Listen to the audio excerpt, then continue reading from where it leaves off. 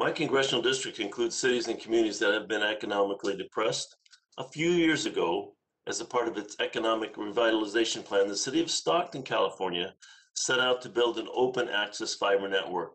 The project was put on hold because financing wasn't available, but I'd like to discuss the benefits of a project like this would have for communities like Stockton. Mr. Lewis, how do open access fiber networks impact competition in the marketplace?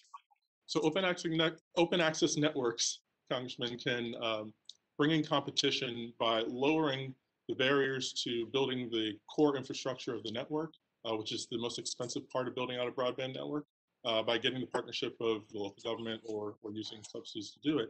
And then when those networks are open, any provider can use that infrastructure to offer service to the folks that the network reaches. So this allows multiple providers to compete on price and hopefully see lower prices.